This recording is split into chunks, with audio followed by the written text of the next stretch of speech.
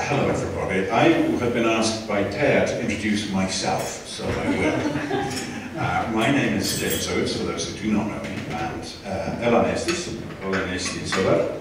See on 40 aastat, kes olen esimene aeg Eesti saatkonnast Londonis. So I guess you can call me an Estophile after 42 years of madness, mostly. I began my academic career looking at Central and Eastern Europe, and I ended up, of course, becoming a banker because I can't count, which explains the financial crises of many years. Today we have, I think, a remarkable event, and we have been extremely lucky to bring together a group of very interesting, brilliant minds in Cambridge, backed by real political heft, practitioners of politics, practitioners of history, into the Cambridge Geopolitics Centre. And one of the major features of that centre is Baltic Studies. This is a new project, something that has begun only relatively recently. We are networking across the whole of Central and Eastern Europe for the north, so that means Estonia, Latvia, Lithuania, Finland, Sweden, Denmark, Norway, Poland, Germany, and Iceland. So the Nordic Baltic, and this is suddenly very important. And it is topical, and it is, I think, essential for us in our region together, which I think includes Britain and Ireland, to work, to understand more, and to build together a common understanding of the challenges that we face, using the academic tools of history, of politics, and specifically in this instance of geopolitics. We have a network of universities, including here Tartu and the Baltic Defence College, and beyond in Helsinki, and indeed the team have just come from Helsinki. And that network is crucial to the way that the University of Cambridge is thinking about how we're going to build an academic programme which is internationally significant. Now, I have been honoured to be part of the advisory team to what I think is one of the most important projects in the field, and it has been exciting and interesting to see the interest and commitment that is coming out from all parts of the region, but specifically from where I live, namely here.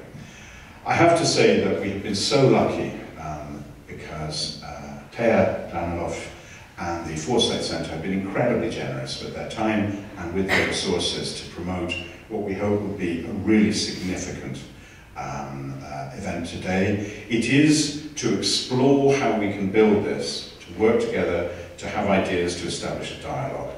Now, Tea is our host, and we are incredibly grateful for all the work that she, her team, and the Riigikogu have put together. And so I'd like to say thank you so much, and to invite you to begin the event today, and to kick us off and keep us straight and narrow. Thanks, Tea.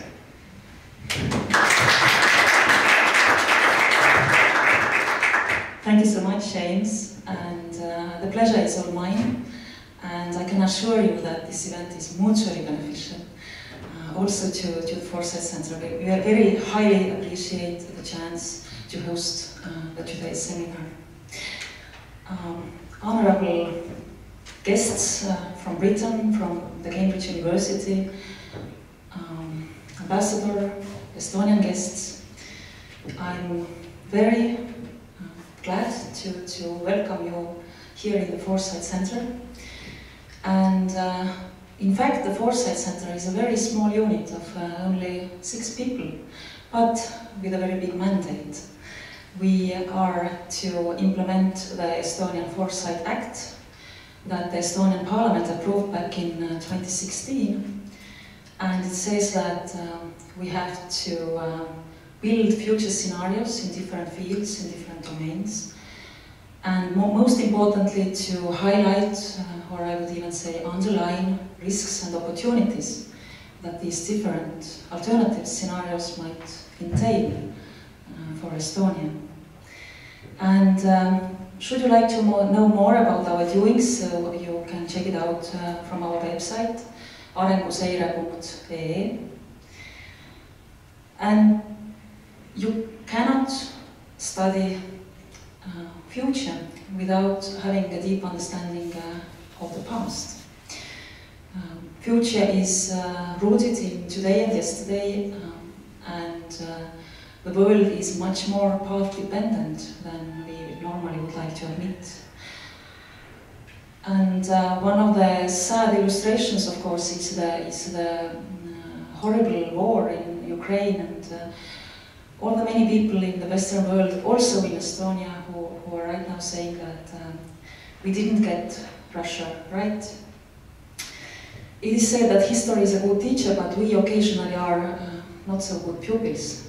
So I'm very glad that today's event gave us due attention to the past, present and the future of the British-Baltic relationships, with the potential opportunities for both parties. And I'm especially honored and delighted to introduce our today's speakers. To start on the left, Professor Brendan Sims, and he's professor on history of international relations in Cambridge. Great to have you here. Ambassador to Estonia, Mr. Ross Allen. Great to see you. Mr. Charles Clark, a long-term politician and served in various British governments, and also a leader of Baltic geopolitics program in Cambridge. And if this was an understatement, you can correct me later on. Great to have you here. And Professor Kaarel Piirimäe from Tartu University, also with good connections to the Cambridge University, as far as I know. So as you see, a very distinguished panel, and again, I'm honored to host this event, and hoping you a memorable and highly useful evening. Thank you so much. Enjoy.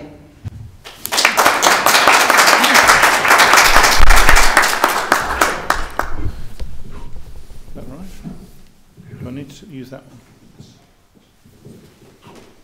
Okay. Thank you very much indeed, Taya, for that. Tremendous introduction. Really appreciate it. And thank you, James, for introducing the whole event. My role now, I'm going to moderate the panel, is to introduce what the panel is going to say and do, and then to begin with a few words about the Baltic Geopolitical Programme itself. What is going to happen is that Brendan is going to speak for 10 to 15 minutes about the history of the relationship between Britain and the Baltic. Ross is going to talk about the current relationship between Britain and the Baltic. And Carol is going to talk about how we deal with the Russian situation at the moment from his angle. Then we're going to have a discussion, and then... I think so, but... That's a lot better, I think. Sorry about that. Much better. And after that, Professor Christina Turnison, the Dean of the Johan Skype School at Tartu University, is going to comment on the discussion and give her reflections on where the discussion has gone today. And I'm delighted that all these people are speaking together in this panel. I'm here today to really introduce the programme. The Baltic Geopolitics Programme in Cambridge is a very recent programme. It's only been going for just longer than a year. And it was established by myself and Professor Brendan Sims because we believed it was critically important for us to get a stronger focus on UK's Baltic relationship and the challenges that we have. The purpose of the centre is around 5 different things. 1, events around the Baltic. 2, the UK relationship with the Baltic, which has got a very particular history, very particular circumstances. 3, the history of the relationship, because our belief is very strongly that the current geopolitical situation learns a great deal from the history, though, as Taya said, whether the lessons are always learned is a question that is very appropriate to raise. 4, to try and bring together academics such as Brendan and practitioners such as myself in politics, diplomatic life, government, business, and so on. And 5thly, to take for every dimension of everything that we're looking at, whether it's climate change, energy, migration, what is the geopolitical implication of that process. We have a network of universities throughout the region, The founder university member in Estonia was Tartu University, and we were delighted that Christina and her colleagues were ready to work with us from the outset in such a very positive way. We have an advisory body, and in this room we have from our advisory committee, apart from James Oates, David Liddington here, who was a senior minister in the British government dealing with European international affairs until recently, and David Cairns, who was a British ambassador to Sweden until, 2-3 years ago, David, I think. So we've got a wide range of expertise, a wide range of skills involved in our programme. We're hoping to develop our activities. We've already had over 20 different events, including a very successful in-person event in Cambridge about a month and a half ago. And we want to develop our activity. We welcome your interest. We welcome any support you're able to offer us during the course of developing our work. You'll find on the leaflets around the room details of what we are and what we're trying to achieve. And we very much hope that you'll contact us afterwards if there's any way in which you'd like to learn more about us or to see where we can go. So with that, I'm going to set off with the meat of the event. And our first speaker, as I said, is Professor Brendan Sims. Brendan. Thank you. I'm wondering, could I speak from... Yes, you can.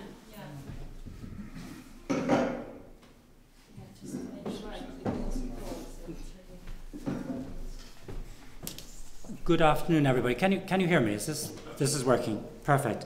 Thank you, Charles, for that introduction, but also thank you very much indeed to Thea Danilov and James Oates for making this possible, and of course the Foresight Centre in general for hosting us. You just heard from Charles Clark about the nature of our Baltic programme, and as he said, one of the things he mentioned was our central focus on the role of history. But what is that history? What is the history of the UK's engagement with the Baltic Sea region? So I've been asked to speak for 10 to 15 minutes about that, and it's going to be a sort of a gallop through 600 years or so of history. And the central point we want to get across is that the very intense connection we have actually at the moment, politically and militarily, it's really a high point of the connection, that in fact is actually not necessarily anomalous, it's actually embedded in this longer history.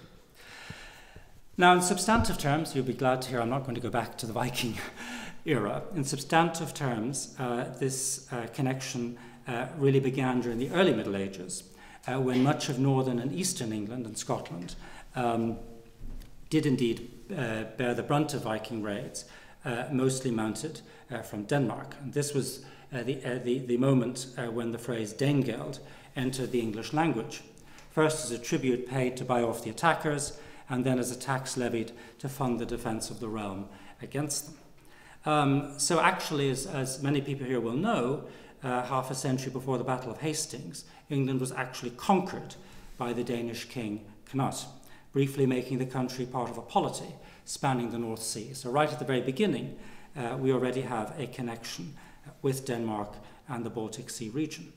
But then that connection intensifies. In the later Middle Ages, it's principally a trading relationship. Many British East Coast towns, such as Boston, King's Lynn, and in fact Edinburgh, were staple towns of the Hanseatic League, the dominant economic ordering system in the area. Big trade in fish and grain, and the historian David Abulafia, in his magisterial study, The Boundless Sea, refers to the Baltic as the Mediterranean of the North. And this was the area with which England and Scotland had this very close connection. So over the next 100 years or so, relations between the British states, by which I mean England, Scotland, and later Great Britain, and the Baltic remained important, but then became, and this is the critical point, more geopolitical. So it's not just an economic connection. During the 30 Years' War in the first half of the 17th century, many looked in England and Scotland to the Swedish king Gustavus Adolphus to defend the Protestant cause in Germany. During the 18th century, the Baltic became the source of critical naval supplies, such as ships' masts and hemp. So the Royal Navy could not really have operated without that Baltic connection. This trade produced its own tensions. Catherine the Great of Russia, for example, complained that the British, and I quote, were always exceedingly jealous of the trade carried on with her, and seldom binds herself by treaties with other states, and depends upon no other laws than her own. This may sound familiar to some. Keeping a hostile power out of the Baltic, be it the Catholic League in the Holy Roman Empire, Peter the Great's Russia, or France under Napoleon, became an important British national interest. This involved seeing off hostile coalitions, such as the Leagues of Armed Neutrality, which were principally Balkan leagues with Russia, intended to break Britain's maritime dominance, or Napoleon's continental system, designed to exclude Britain from the mainland European economy. That may also sound familiar. We'll pass over that. During the 19th and 20th century, the British continued to shape the Baltic. Most of the time, they tried to keep the Russians, Tsarist or Soviet, hemmed in, and when the Crimean War broke out, the Royal Navy attacked Russian forts off Finland. And in fact, there's a whole combination room in Cambridge College, Gonville and Quays, some of you will know it, which is panelled with timber from a British ship which served there. And there's actually a picture of it in one of the brochures on your seats. After the Russian Revolution, British forces were sent to support the new anti-Bolshevik states which emerged from the wreckage. In the first half of the 20th century, the British also sought to keep Imperial Germany and the Third Reich boxed into the Baltic. So the Baltic was a critical strategic space. In the course of these operations, Britain became a leading guarantor of the Baltic states. Estonian independence after 1918 was very much assisted by the shelter of Royal Navy guns. Of course, you know this, but I'm just reminding you of it. General Johan Laidoner, Commander-in-Chief of the Estonian Armed Forces, at the time stated that he was, and I quote, "sure that without the arrival of the British fleet in Tallinn in December 1918, the fate of our country and our people would have been very different," end of quotation. And British support is still positively remembered in Estonia. And to a lesser extent, similar things happened in Latvia, maybe even in Lithuania. At least Britain was an important part of the peace settlement that produced those states. But Britain's relationship with the Baltic also had its problematic, even traumatic moments. During the Napoleonic Wars, Britain attacked Denmark twice, both times with dubious legality and to devastating effect. In 1801, the Royal Navy destroyed most of the Danish fleet to prevent it from falling into French hands. 6 years later, the British rammed the point home by attacking Copenhagen itself. They caused extensive damage to the city and considerable civilian loss of life, as well as dragging off and destroying most of the fleet. So actually the relegation of Denmark from being a second-class power to being a fourth-class power was actually a product of British policy. The word to Copenhagen entered the English language 100 years or so later, when the first Sea Lord, Jackie Fisher, suggested a similar preemptive attack on the Kaiser's fleet. Later, during the Second World War, the Royal Air Force wrecked two of the most beautiful German cities in the Baltic, Lübeck and Rostock. So I mention this simply in the spirit of noting that the relationship has its positive sides, but also its problematic and traumatic aspects. Of course, there were limits to British power. When London was outraged by the partition of Poland in 1772, satirists asked whether the Navy would sail up the Vistula from Danzig, modern-day Gdansk, to Warsaw in order to bring Russia, Prussia and Austria to heel. Bismarck called Britain's bluff in 1864 when Palmerston threatened to intervene to support Denmark over Schleswig-Holstein. If the then small British army landed in Germany, Bismarck quipped, he would have it arrested. And having acted as midwife to the Baltic states in 1918 to 1921, the Royal Navy was unable to prevent the Soviet Union, and perhaps unwilling, to prevent the Soviet Union from annexing them in 1940 and again in 1944. So British power is substantial, but it is not obviously omnipotent. Britain remained engaged in the Baltic after the Second World War, and as part of the NATO alliance was responsible for the defence of the German coastline there. And the objective, of course, again, was to contain the Soviet Union. Now, in the early 1970s, the relationship gained a new dimension when the United Kingdom joined the European Economic Community in 1973. Economic relations between Denmark and Britain at that time were so close that the Danes had little choice but to join on the same day. But a psychological element was in play too, because British involvement in the EEC provided in the eyes of the Danes a quality guarantee for what some otherwise regarded as a club of domineering Germans and shifty Latins. Now, over the 40 years or so of Britain's membership, her relationship with the Baltic developed along diverging axes. On the one hand, as the states of the region integrated with the rest of Europe, the proportion of their trade with Britain declined. So Britain was in many cases the primary trade partner, say in the interwar period, and then very often also after 1945. It is no accident that the country with the highest level of bilateral trade with the UK today is Norway, which remained outside the EU. On the other hand, the political, geopolitical, and demographic connection grew. Britain was strongly committed to steady enlargement of the European Union, to include the Baltic countries, of course, German Democratic Republic with German unification in 1990, Finland and Sweden in 1995, Poland and the Baltic states in 2004. And these countries tended to cleave to the United Kingdom in major EU debates on economic policy, state subsidies, and issues such as data protection, human rights, and criminal justice. London built on these preferences to try to hedge against Franco-German dominance of the bloc. This was the background to the coalition government's Northern Future Initiative in 2011. Prime Minister David Cameron's relations with the Swedish Premier Fredrik Reinfeldt were particularly close. Some elements of the Scandinavian press, in fact, regarded this relationship with suspicion as a possible attempt to subvert the unity of the European Union. So everything is always complicated. Others were sympathetic.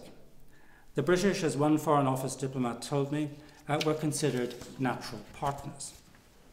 Moreover, immigration from the region, especially of Poles, Latvians, Lithuanians, and Estonians, has been significant since 1945, when many refugees came to work in Britain from those countries as displaced people from the British zone of occupied Germany, for example, in the Balt, Signet, and Westward Ho schemes.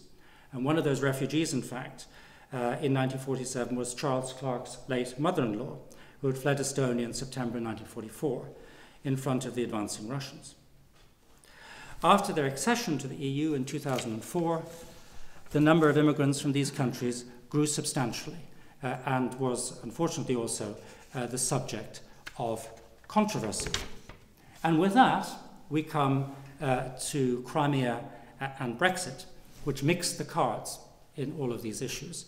But you will be relieved to hear that I'm not going to address those issues, and will yield the floor to Ross Allen to talk about the current relationship, and then, of course, to Carol Perrimet, who will talk about the impact of the Russian threat. But I hope I will have persuaded you a little bit, or reminded you, I'm sure in many instances, of the richness of the history that connects us with the Baltic Sea region, and in many cases with Estonia in particular. Its complexity and also simply the length of time of that connection, which waxed and waned, but I think we agree in the Baltic Geopolitics Programme is very important, and we are pursuing as a research project, not least through our Baltic research fellow, Dr. Donatas Kopčiūnas, who's working on the Vilnius issue immediately after the First World War, where British diplomacy is pretty critical, and hopefully you have a chance to talk to him afterwards. But I think I've said enough at this point. Thank you for listening to me, and I look forward to hearing what Ross Allen has to say.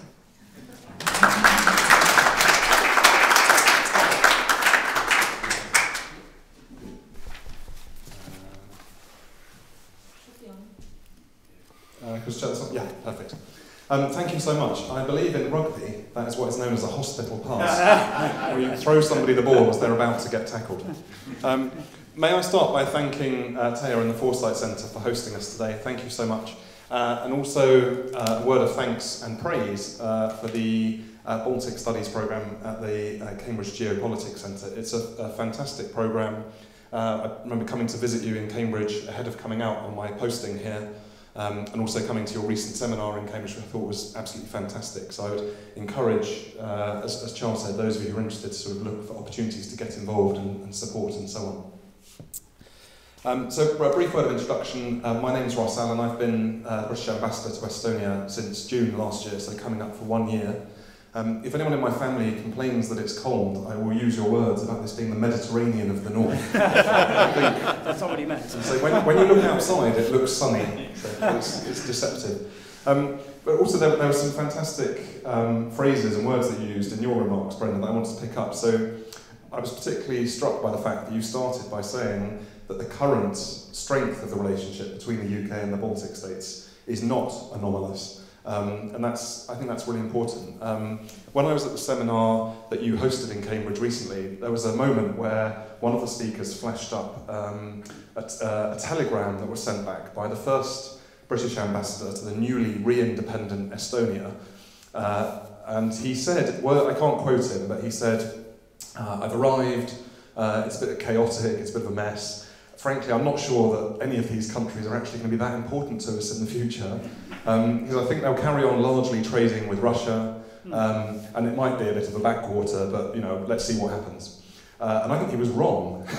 But the reason we know what he said is that all these papers get released after a certain period of time and they become sort of public knowledge, so I'm not spilling any secrets here. But I think he was completely wrong, and I will come on to sort of why and why that's been the case. I should first of all say as well that my remarks will be quite Estonia focused for obvious reasons. So obviously spend most of my time here in Estonia working on the UK-Estonia relationship. But where I'm able to, I will touch a little bit particularly on Latvia and Lithuania as much as I can. And I think actually having been here almost a year is a good time to sort of take part in an event like this, just thinking about the overall sort of state of the relationship. We have David, another former ambassador in this region, in the room, but I think one of the ambassador's jobs, in a way, is to sort of look after the overall health of the relationship between your country and the country you're posted to.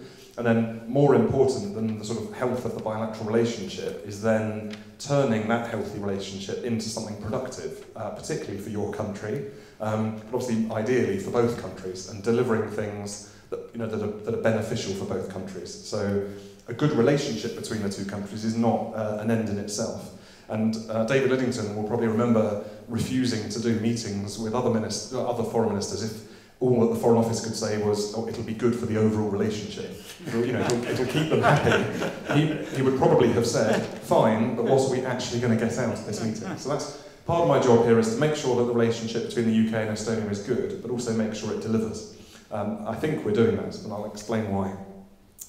Unsurprisingly, I'm going to focus initially, first of all, on the sort of defence and security side of the relationship, because I think that's sort of fundamental. And I really think it couldn't be closer. I'm not sure how you could improve on the relationship we have at the moment between the UK and Estonia. So we currently have in Tapa, in sort of a little bit east of here, around 1,800 British troops. We doubled the size of the British presence here following Russia's invasion of more of Ukraine. And alongside that we have French and German troops as well, which is fantastic, but the British troops make up the bulk of the NATO enhanced forward presence. And as we look ahead to the Madrid summit for NATO in June, we'll be looking at the sort of longer term posture here and how we strengthen our presence here, not just in terms of sort of raw numbers, but more in terms of capabilities. And our ministers in the UK and Estonian ministers too have talked about moving from deterrence to defence. There's a very strong view shared, I think, that what we don't want in the future is for Russia to invade Estonia or one of the other Baltics or any NATO country, wreak the kind of damage that it has in Ukraine here, and then at some point NATO forces come in and help restore the country, but in the meantime Tallinn or Tartu or other cities look like some of the cities sadly look like in Ukraine at the moment. What we need is a presence here which is enough to not just deter Russia but also fight off a potential Russian attack. If we talk about the response to Russia's invasion of more of Ukraine, it's very vivid for me because it was obviously Estonian Independence Day. Like many other ambassadors, I was up by Tall Herman where the flag flies. at dawn for the sort of Independence Day ceremonies. And like all the other diplomats and ministers and defence personnel, we're all basically checking our phones all morning, trying to figure out what was going on as we moved from flag raising to wreath laying to a military parade and so on. There was a very, very unusual atmosphere that day. One of the, I think, privileges of being an ambassador is that you don't just go and protest when there's a, there was a huge protest here in Vabaduse but you don't just go and protest. I went after the protest, went over to the foreign ministry to talk to senior officials there, what are we going to do together? And in the response to what Russia's done, I think you've seen lots of UK-Estonian coordination. I think we were on very much the same page about the threat that Russia posed, even ahead of what Russia did on the 24th of February. We had shared lots of intelligence in the run-up to that with lots of NATO partners, but including with the Estonian government. So that meant that they had a good idea of what was coming, as did we. And that's a two-way relationship. We really benefit from our intelligence relationship with Estonia and vice versa. And since then, in terms of our response, I think you'd have to, any sort of independent observer would say that along with the US and Poland, I think the UK and Estonia have really led the way in terms of sanctions, isolating Russia internationally, providing military aid, providing humanitarian support and so on. And particularly, I have to keep reminding people in the UK that the Estonian population is a 50th of that of the UK. And then when you look at what Estonia has done, whether it's in terms of military support or particularly taking in the number of refugees that you have here and welcoming them, giving them jobs, including at Tartu University, so thank you. Everything that's been done here in Estonia is absolutely incredible, particularly when you think about the size of the country and the population. Another example of the closeness of the relationship is in the same sort of field as a thing called Diana, which is the Defence, Rob, my Defence National, will help me if I get this wrong, the Defence Innovation Accelerator for the North Atlantic. So it's NATO's sort of tech innovation hub. And the UK and Estonia have jointly won the process to host the headquarters for that. And that's a sign that the UK and Estonia are both playing a leading role within NATO. And we want to collaborate and cooperate, and technology in particular is an area where we're interested in doing more with Estonia. I did promise I'd cover the other Baltics as well. We've also sent smaller military forces both to Latvia and Lithuania. We've helped in Lithuania to do with the migrant crisis, where Belarus has been deliberately sort of pushing migrants across the border. We've helped similarly in Latvia. There's a much beefed up British presence in Poland too. And even the presence in Estonia is a contribution to wider Baltic security. So my colleagues, our British ambassadors in Riga and Vilnius, say that what the UK is doing for Estonia is a massive plus from their point of view as well. And their governments say, we're really pleased with what the UK is doing in Estonia. We want you to do more, of course. And as I said, we're considering what more we can do. But that contributes to wider Baltic security as well. I can't only talk about defence and security, though. I think that's cheating, because that's sort of focusing on the area where the relationship is obviously very, very strong. There's obviously the other side of the relationship, what we in the Foreign Office talk about sort of prosperity. That's the thing. I'm not going to duck the question of Brexit. I'm sure if I had been here a few years ago in a sort of pre-Brexit era, it would have been a very different relationship. We would have had a closer partnership in areas other than defence and security. I see my job as ensuring that we have as close a possible relationship, even from outside the EU, with Estonia, and I know my colleagues feel the same way in the other EU member states. We need to have as close a relationship as possible as we can, despite the fact that we've left the EU. And I get a very strong impression, and I'm told this by Estonian politicians and leaders, Estonia wants exactly the same thing too. There's no sort of sour grapes or keeping us at arm's length. There's still a huge appetite here for doing lots with the UK. One of the things we're working on at the moment, which is a big priority for me, is negotiating a tech partnership between the UK and Estonia. Again, coming back to Estonia's strengths in that area. We also have our Education Select Committee coming out, as mentioned this to Taya earlier, coming out in October, looking at sort of post-16 education here. And there's so much that I think in the UK we can learn from Estonia in terms of how you achieve such fantastic results with your education system. I know you've got your own ideas to how to make it even better, but please give us a chance to catch up a bit first, if you can. There's other areas as well. I'm not going to go into them in great depth. One area is climate change as well. We'd like to work together there. It was a privilege recently to take a big group of Estonians from sort of government, industry, trade bodies and so on over to the UK, registered in Scotland. We're up in Aberdeen, looking at how the UK is trying to transition from fossil fuels into renewables. And actually this is where the climate agenda and the security agenda sort of come together. And I think now in Estonia, even people who maybe didn't necessarily buy the environmental argument for doing more in renewables certainly get the idea that we all need to move away from dependency on Russian oil, Russian gas and so on.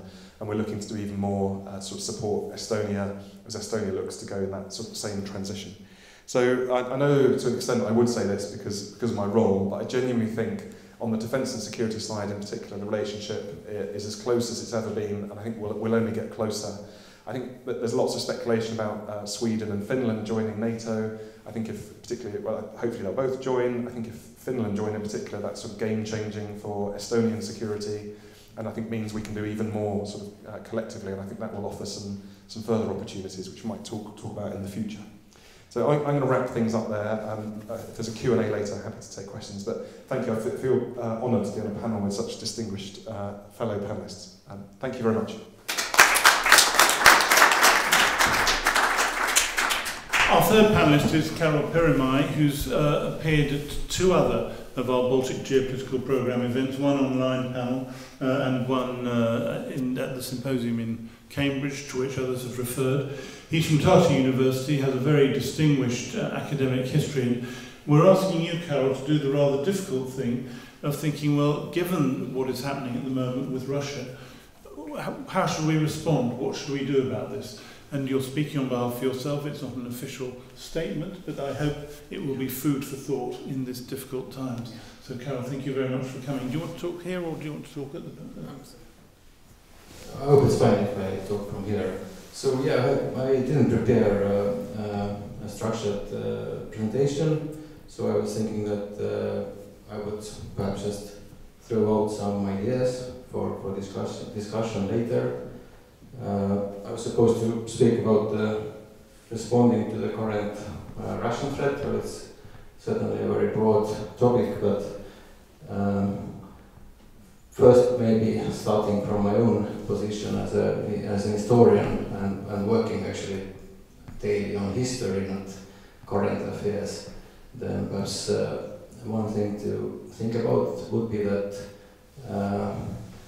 it's not only that history helps us to make foresights and do some prognosis for the future,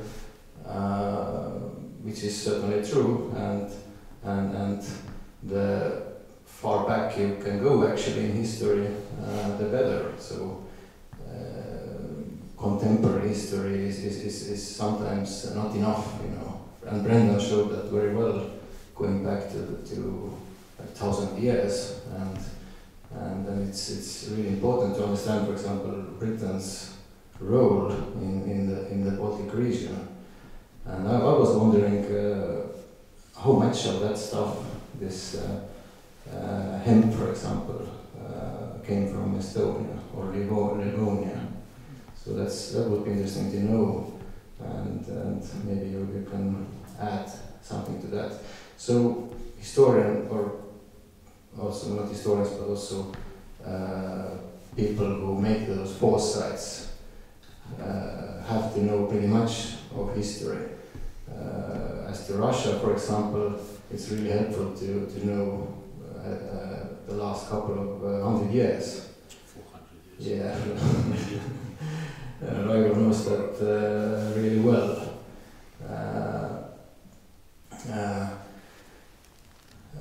Personally, I've been reading a lot about Hitler these days. Actually started just incidentally before the war, and then discovered that it's really relevant.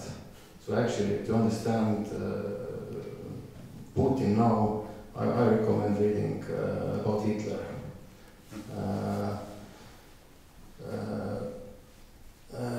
For example, the issue that why now? Why do that now? It's really possible that there are similarities with Hitler's having no time, you know, the health issue, for example, that he has to do it now because Hitler was a person who was very worried about his health, thinking that he might die very soon. So he was in a hurry. So these things help, and sometimes it explains why many experts get it wrong, because they don't have that background in history. I'm not saying that I was right in February. Actually, a week before it started, I thought that Putin wouldn't be so stupid to try that. And many of our military experts also were saying that, you know, there were not enough troops to do that large-scale invasion, but nevertheless Putin did it.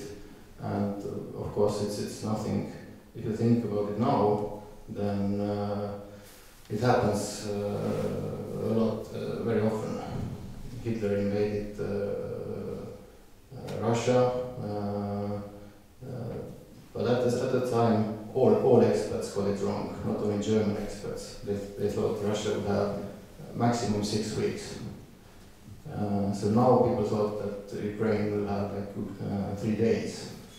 And that's nothing, it's not surprising that experts get things wrong. In the First World War, people thought that the war would be over by the end of 1914. And Britain went to war in 1939 without knowing how to win the war. Nevertheless, went to war. So that's the other possibility, that leaders make a decision without expert knowledge, let's say. But historians do their trade by thinking about the future on the basis of their foresights about the future. So most of the history that we have now, the history books, are written on the basis of some kind of a foresight. And it was a Trinity fellow, Edward Carr, who said that historians are not based in the present, writing about history, but rather in the future. And his own career was a very good example of that, because he thought the Soviet Union would be the future of mankind. And he wrote about Stalin's industrialization as the new model for the future, which also meant that his whole career was sent to the dustbin after the Soviet Union collapsed. And now what we're seeing is that a lot of the history that has been written is also becoming irrelevant, because the future, thinking about the future was wrong. People got it wrong. One of the examples is, for example,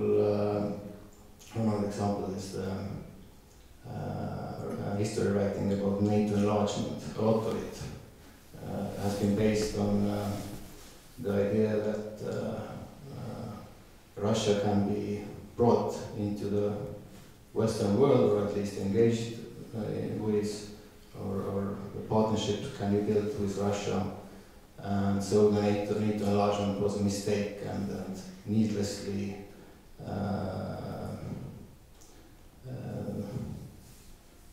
provoked Russia.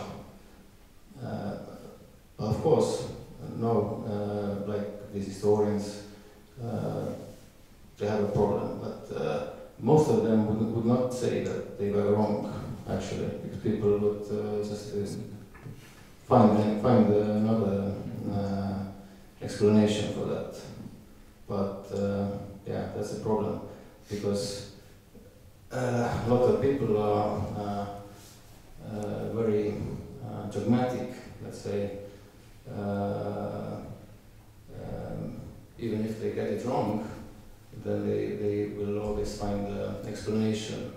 For example, all the people who read Putin wrong, like John Mearsheimer, they would or our Estonian scholar Ray Müllerson, they would be able to say that, you know, Putin made a mistake, or he got it wrong. But on the whole, they would continue saying that Russia was provoked. Russia had little alternative than to try to do something about the threat from the West, or let's say West overreaching itself. And I'm talking about this realist understanding of international relations. I think it's a very bad way to analyze the situation.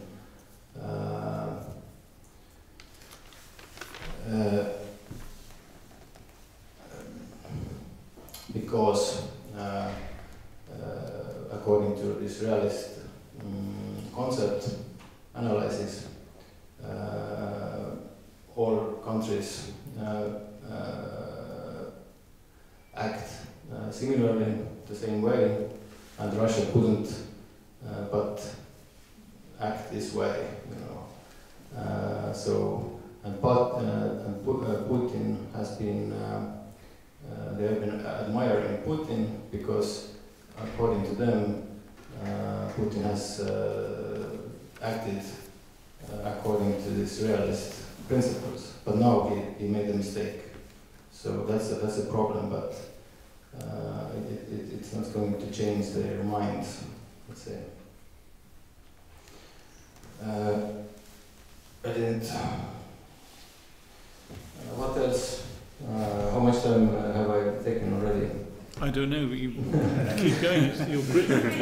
You're putting really interesting, important questions into the framework, so don't feel a need to stop right now. What we're going to do when you've finished is ask for general debate, so you could come back to future discussion. But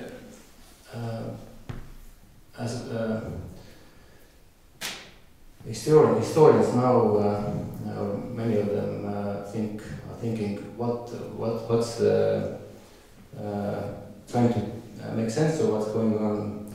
The questions are: the question is this an end of an era? And if it is, then which era? Is it the end of the post-Cold War period, or something else? And I think this is quite a fruitful line of thought. Actually, we had a new course at the University of Helsinki exactly on that topic this spring, and there are a lot of very interesting questions. So what's going on? What's ending? And is it, for example, end of appeasement? And I would say that it's not end of appeasement if we define appeasement historically, practiced by Britain in the 1930s. Then Britain was a power that could not back its global interests militarily anymore, so it had to appease some of the rival countries, while actually standing or preparing to fight the other more dangerous rivals. So this was a policy of necessity and a strategy in order to prevent war and save some of the British interests, global interests. And it would be unfair to say that today since the 90s we were appeasing Russia, it was something else. And it was building bridges to Russia, having a partnership with Russia, and also this was taking sides, and it came, for example, at the cost of Ukraine. And we think of the 1994 Budapest Agreement. It was hailed as a great success at the time. Ukraine got rid of nuclear weapons against almost nothing, no security guarantees. And at the time, actually, if John Mearsheimer got something right, it was actually his criticism of that decision to deprive Ukraine of nuclear weapons. And our president, Leon Meri, actually was quite concerned about that. So that's one of the things that, and it's now been written about how Ukraine was actually mistreated in the 90s and until today. And then, of course, all this, the question about the Russian expertise, who got Russia wrong and who got right. So there was always a competition between this Russian expertise, and the Balts and Eastern Europeans were always told that you get it wrong. The Germans told us you get it wrong, Helmut Kohl, all the others. Darja Halonen said that the Estonians are hysterical and have a post-Soviet trauma. And recently, the German president, Frank-Walter Steinmeier, acknowledged that we should have listened to East Europeans, but it's not enough. I think it's not enough. They have to apologize. Definitely, they have to apologize because we have been put through that for several decades. This talk that we get Russia right, we are hysterical, we are the post-communist people. We are not post-communist. We are something else. We are post-transition. We are post-Cold War, but we are not post-communist. And it's a question if we had ever been post-communist. Yeah. Exactly. And it's a logic question if Eastern Europe is actually post-communist or post-transition countries. So this is about, and this is also, of course, about the Ostpolitik. Is it the end of Ostpolitik? And I think it's the end of Ostpolitik, not the end of appeasement. And it will change many of our assumptions about foreign policy, I think, because Ostpolitik was considered for decades as a really successful model to deal with dictatorships. And it was successful, but now we have to ask, was it successful because what was done by Willy Brandt, before him the Gaulle, or was it because something else? Because, for example, the Gorbachev came or some other reason. It's not sure that Ostpolitik actually brought along that change in the 1980s, although it certainly played a role. So these are my ideas. Thanks.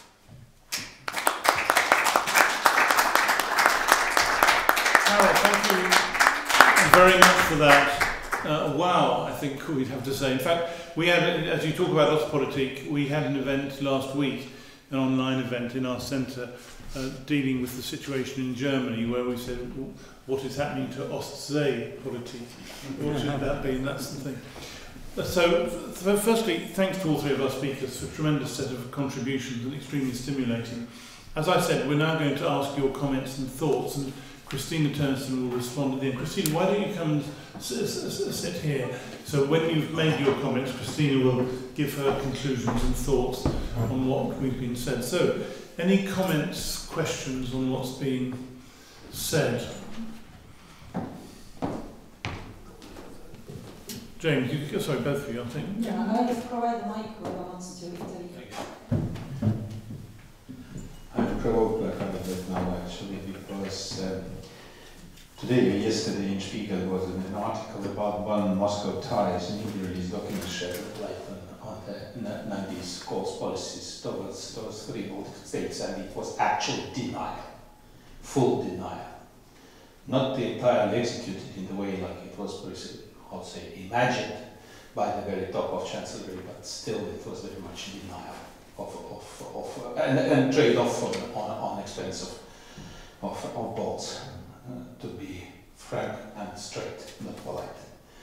And therefore, and we had our own experience with that, including me myself being in those days dealing with the Germans about some issues related to the security and so on. So basically, I can tell you that it was a thing we have felt, and why I'm now commenting is the thing we have felt throughout our history, at least the modern one, that we have certain doubts about being an object of trade-off between great powers of Russia and Germany. And everybody else who is standing on the way of it is welcomed, most welcomed, and actually loved.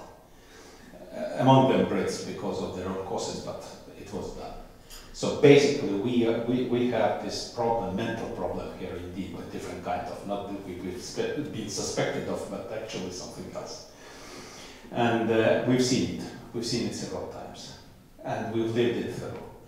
And this knowledge, it's not just knowledge of academic or theoretical level, it's a practical one.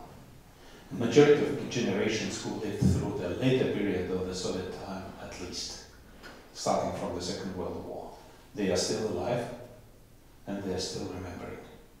And therefore many things are clear, like crystal clear things for us, but very difficult and misty things to grasp by others.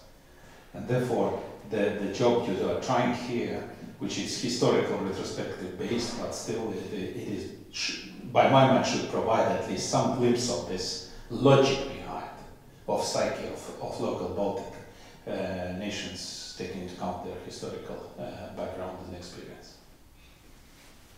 Thank you very much, James.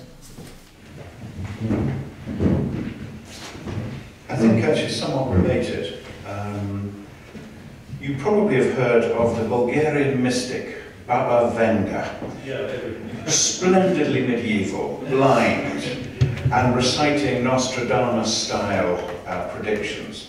And I'm sure you've heard of the prediction of the Lord of Peace who will lead Eastern Europe to domination.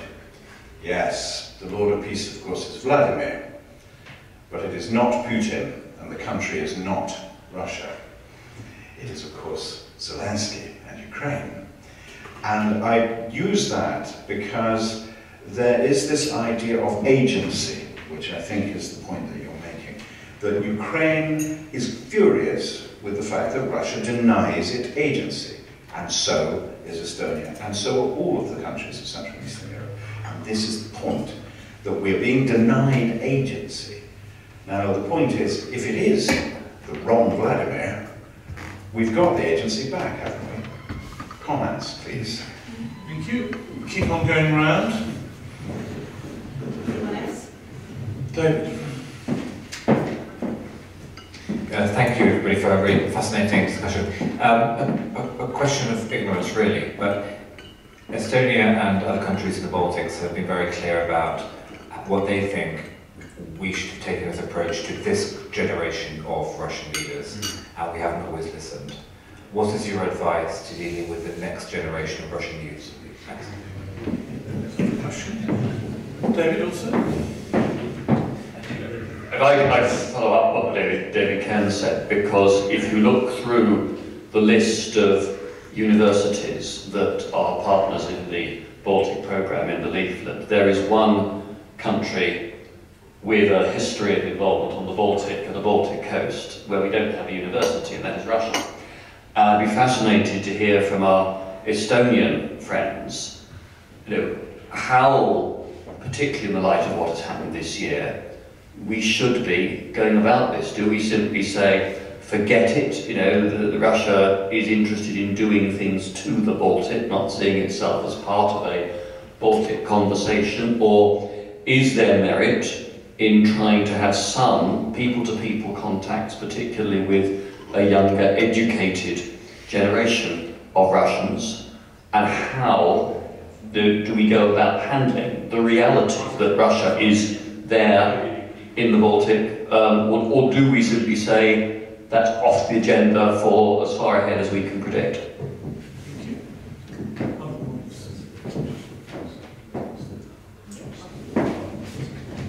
Just to add to what David said, what's our end game here in having in mind all this Russia-Ukrainian war, as far as Ukraine is concerned, but it's also more importantly for us as far as the Baltic states are concerned? Is it the new Iron Curtain running around eastern border of Estonia and probably somewhere inside Ukraine? Or is it some sort of modus vivendi with Russia, because every war ends in peace? And even though we're fighting just a proxy war here, but still it's a war for us as well, and every war has war aims. So what's our war aims in medium to long term? Thank you. We've certainly gone into big questions today. Is there any others anybody would like to raise for? I'll ask the panel to respond quickly, but okay, let me just go. I'll go to you, Carol, first, and then Brendan, then there's an extra mic on the table. Okay. Can I give Christina the question about cooperating with Russian universities to you?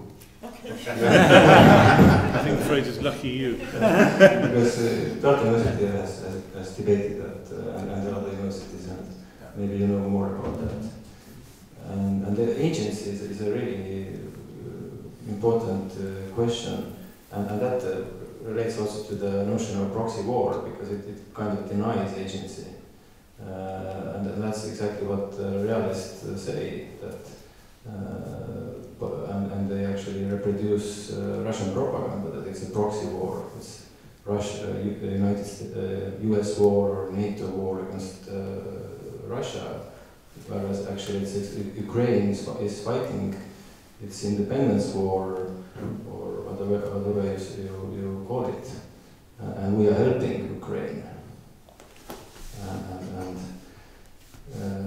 it's about Ukrainian self-determination, and that's how the Western world is functions. Actually, that's how NATO and the European Union functions, and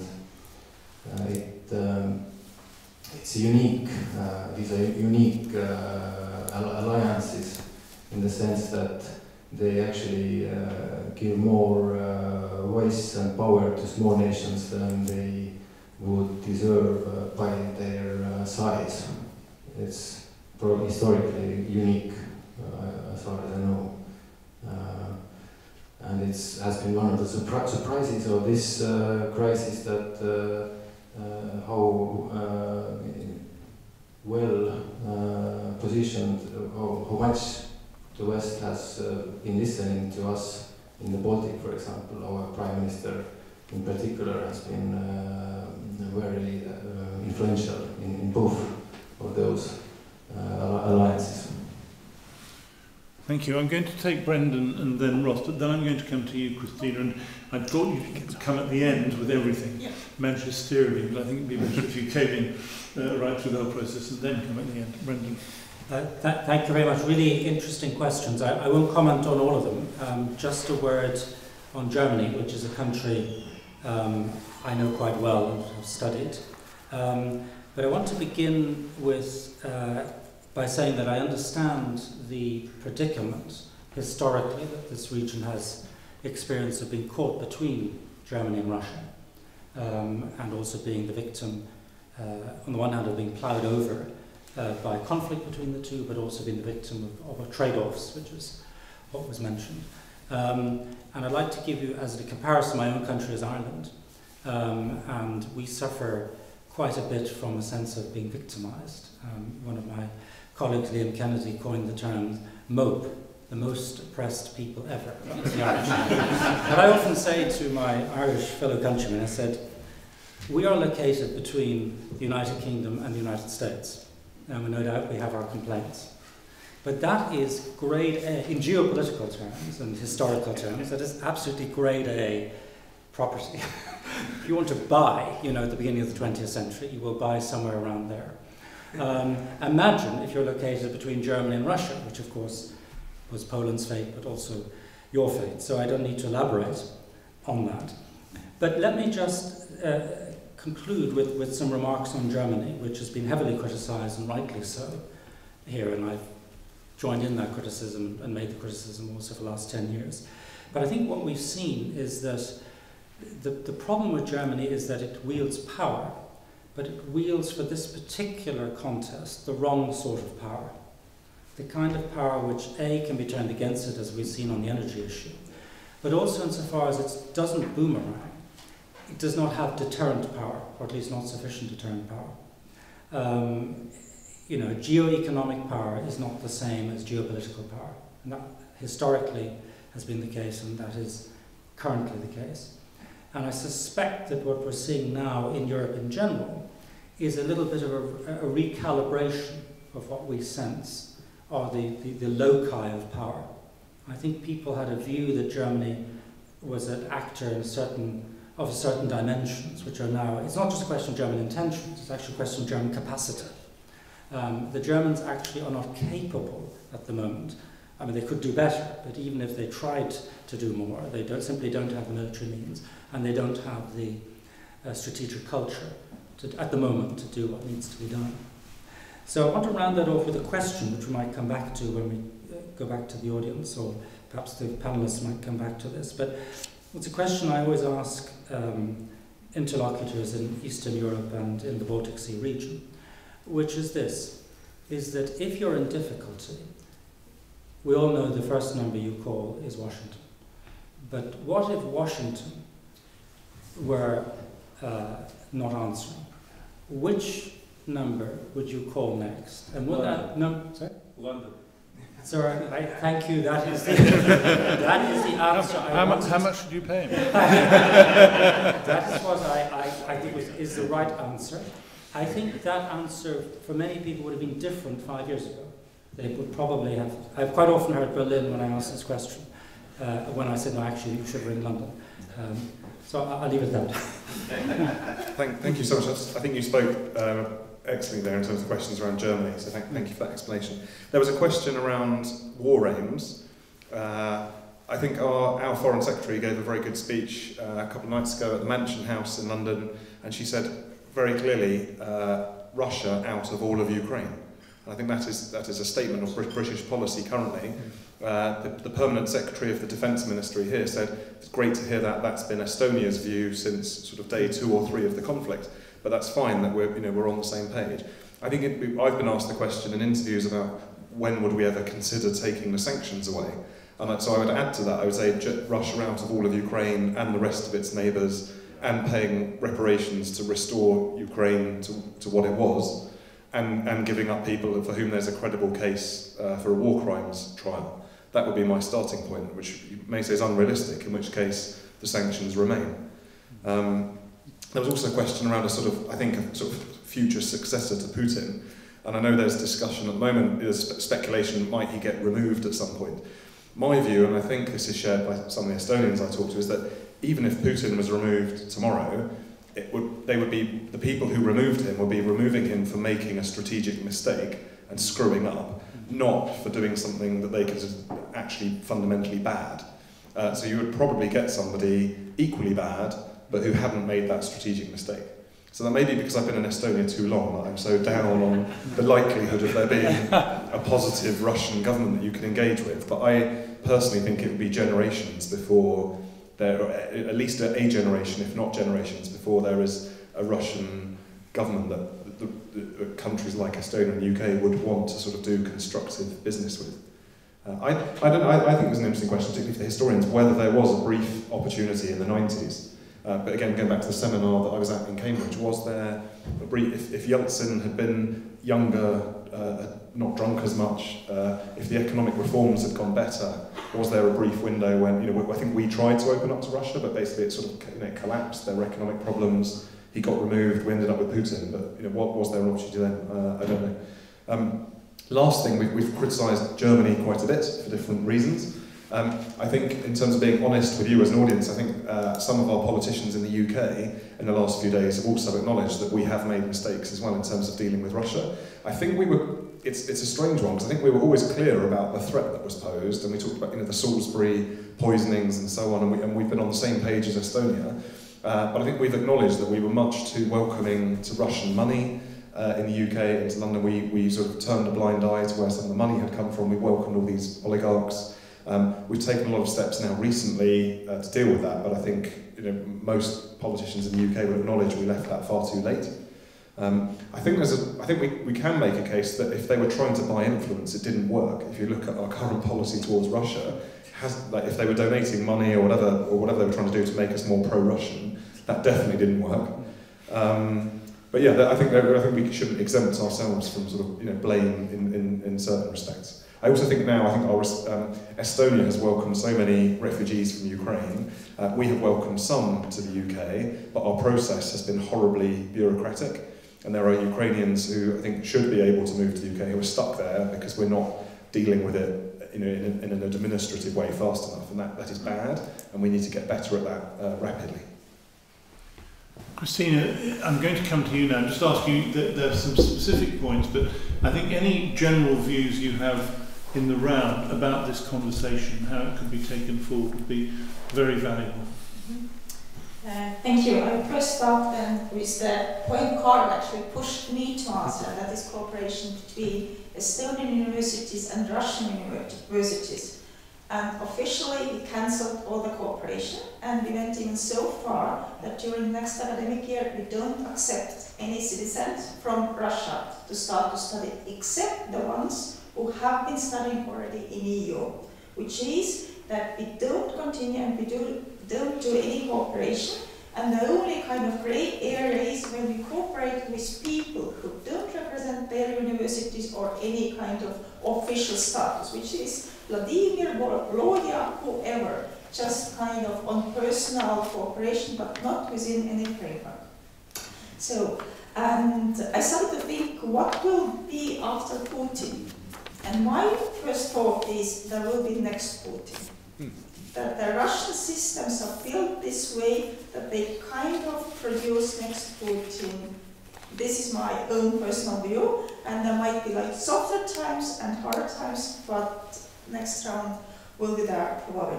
And when you, Raivo, raised the issue kind of history, and you said about are we post the communist countries or not, then I started to think that Estonia and all Baltic countries were always feeling themselves like Western Europe within Soviet time. We were kind of occupied, but we were considered from other kind of part of Soviet Union and also ourselves like Western Europe. So that's why kind of this notion is very kind of, it's very different for us how we see ourselves. And so these were my reactions shortly, but when listening to your interesting talks, I picked up one central point from each of you. And when Brandon were giving so many like fruitful, interesting examples, you basically went back to Middle Ages. And I once again kind of noticed how rich and complex relationships are. We kind of tend to see the iceberg just on water, but how much is behind that? And you said very fairly and openly that there are both positive sides and negative sides. And I kind of started to think basically everything is changing, and you never know when one side is turning, but it's good to know how long it is and how much we have it depending. So thank you once more for giving all these interesting examples.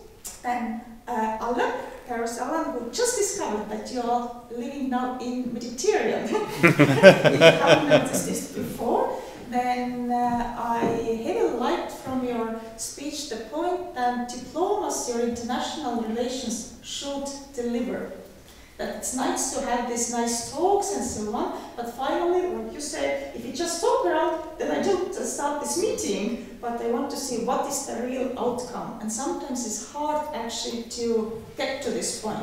So what is the delivering? And you also nicely said, it doesn't matter how big or small you are, but you can still learn from each other. Like UK is learning from tech industry and we are learning from you, and so on. So it's kind of nice to see how we should sometimes focus more on what we're actually delivering. And I think that this splendid network, I already smelling that this network started to deliver, not just talking. And thank to Carl, I remember this thought I sometimes try to forget, or kind of tend to forget, is that historians don't deal and talk about past, nor even about present, but they tend to talk about future. And we should remember that when we're reading, because we kind of try to think, okay, that's past, that's kind of what have been done, but actually it's basically lessons learned and foresight for the future. And thank you that you once more reminded us how we in this Foresight Center, within this network, are actually nicely connecting past, present, and future together. So these were my 3 points, and thank you for once more putting me to think through these tracks. And thank you for bringing all these excellent speakers to Estonia. And thank you, Charles, for putting it together and dealing with it so actively throughout the last 2 years already. Thank you.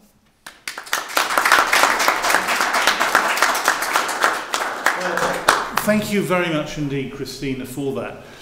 I should say, when we tried to start this network, Tartu University and Christina and their colleague Erik were fantastic in encouraging us to develop this kind of dialogue, and I really, really do appreciate it. We did have quite a lot of discussion, David, within the network about whether to invite a Russian member university, and 1 or 2 suggestions were made. But the view was taken, and remember we were forming this just over a year ago, that with the way in which Russia, the Russian state in its various forms, relates to Russian universities, it would be very difficult for us to have the kind of, we hoped, intellectually freewheeling and conversation if they were present. For example, this conversation today has been pretty wide-ranging. Some pretty sharp questions have been raised. And there would have been a worry if there were Russian universities present, not necessarily about the individuals, but about the way that information went through.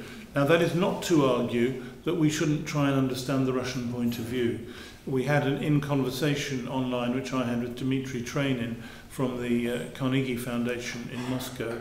It was a very open conversation to try and understand how people were thinking in Russia. But that was the view that we came to, in which Christina was strongly supportive of it, but it wasn't simply Tartu, it was the universal view that we wouldn't really be able to have the kind of network we wanted if we moved it forward. So we've really enjoyed this. We're delighted you've come today. I do urge you to engage back with us if you would like to work with us in any way. Thank you very much, David. And to see how we could work together on different things.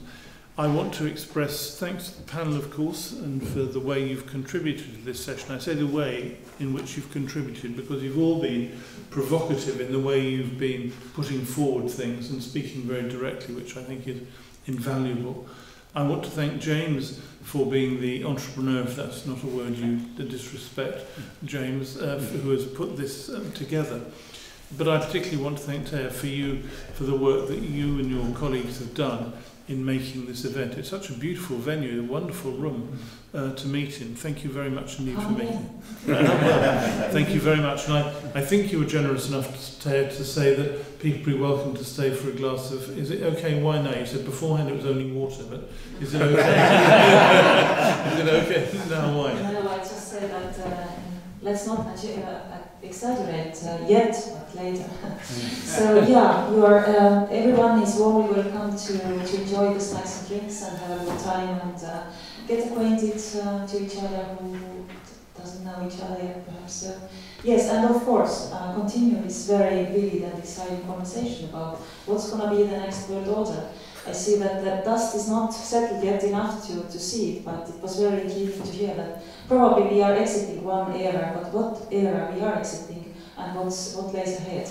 So, as Professor Carlota Perez has said recently about the green transformation, that it's much easier to see what's wrong with the current system than to realistically imagine the one that could replace it.